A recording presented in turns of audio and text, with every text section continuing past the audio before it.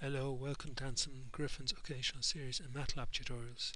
Today I'm going to be looking at error trapping in functions. The first function that I wrote in the previous tutorial was quite simple and there was no attempt at error trapping. So we're going to look at error trapping today. So let's see what the function does, and we're going to see the name of the function that I wrote is myFact4. So you can see that when I write this function, or when I wrote it, it gives me the number of input arguments, the number of output arguments, and 1 factorial is 1, 2 factorial is 2, 3 factorial is 6, etc. So that's grand. Now let's try and recreate some errors that I made before.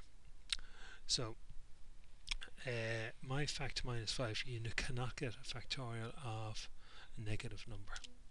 So when I wrote the function, I got that error message to pop up. Input must be non-negative.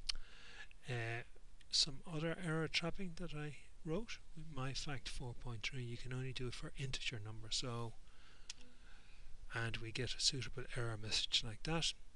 And one other thing, and this, if we put in 2 inputs, now I wrote some error trapping for this. The function I wrote, the line that I wrote doesn't actually execute because Matlab intercepts it. But when we get to look at my function that I wrote, it would work in some earlier versions of Matlab. I'm running Matlab version 2009. Okay, so let's look at the function itself. You can see here, and there's only one input argument. That's my fact n. That's here, and there's no output arguments. So disp, that's okay. So the number of input arguments is number to string of nargin.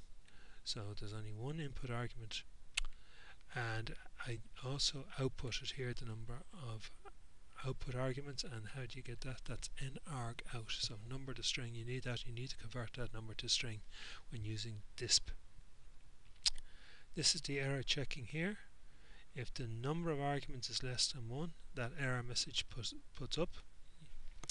Okay, if the number of arguments is greater than 1, you get the error message here on line 13. Now, as I said before, this will not execute on my one version 2009, but it would if you're running earlier versions, something like 2004, 2005. So Matlab itself put in this error trapping function.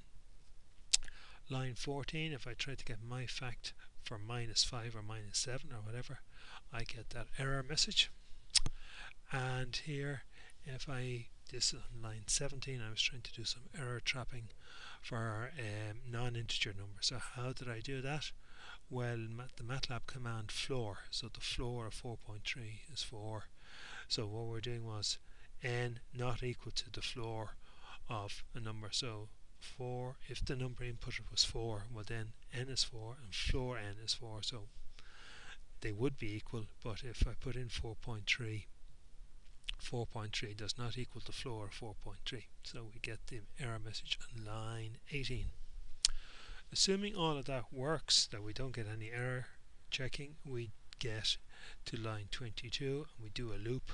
So if we did 4, we go from 1 to 4, and the command that does 1 factorial, or 1 by 1, 1 by 2, 1 by 3, 1 by 4 is taken care of on line 26. So that's Matlab's own function. Okay, I hope this helps and I hope you got some benefit out of it. Thanks very much.